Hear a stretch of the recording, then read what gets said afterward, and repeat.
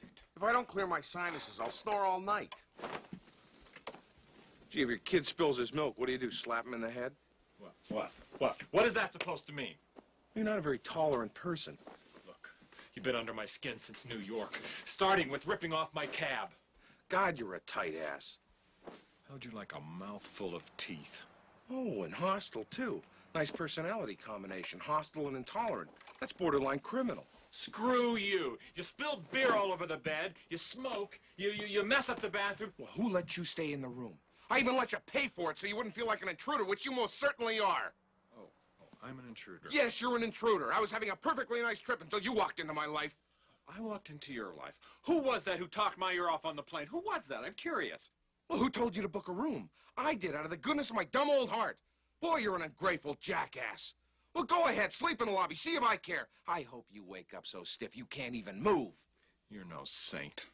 You got a free cab, you got a free room, and someone who'll listen to your boring stories. I mean, didn't you notice on the plane when you started talking, eventually I started reading the vomit bag? Didn't that give you some sort of clue, like, hey, maybe this guy's not enjoying it? You know, everything is not an anecdote. You have to discriminate. You choose things that are funny or mildly amusing or interesting. You're a miracle.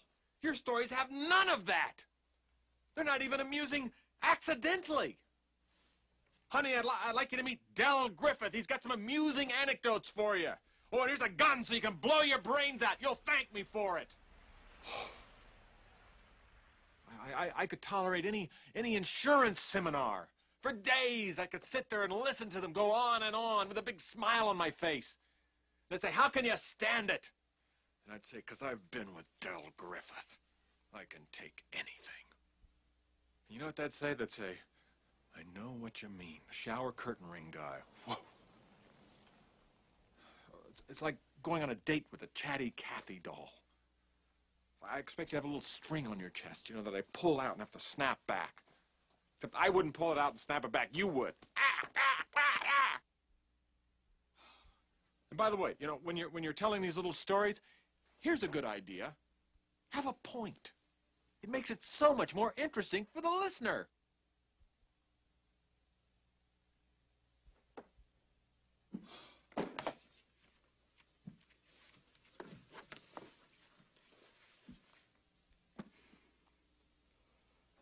You want to hurt me? Go right ahead if it makes you feel any better. I'm an easy target. Yeah, you're right. I talk too much. I also listen too much. I could be a cold-hearted cynic like you. But I don't like to hurt people's feelings. Well, you think what you want about me. I'm not changing. I like me. My wife likes me. My customers like me. Because I'm the real article. What you see is what you get.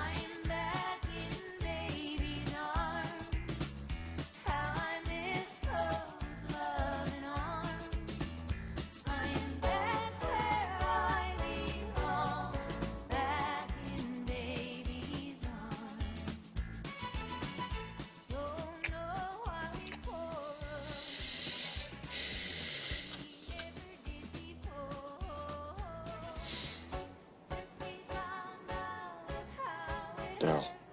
Oh. Oh. Why did you kiss my ear? Why are you holding my hand?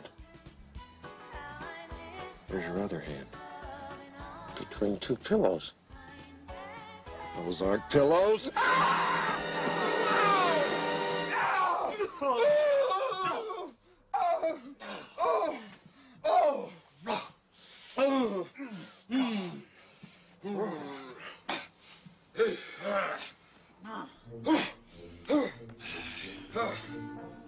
See that Bears game last week? Yeah, hell of a game, hell of a game.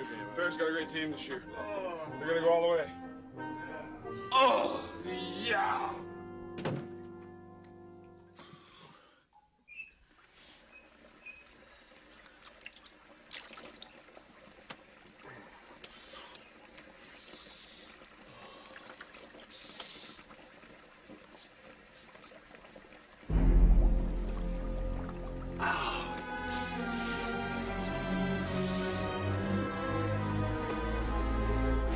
Hey, Neal, take my socks out of the sink if you're gonna brush your teeth, all right?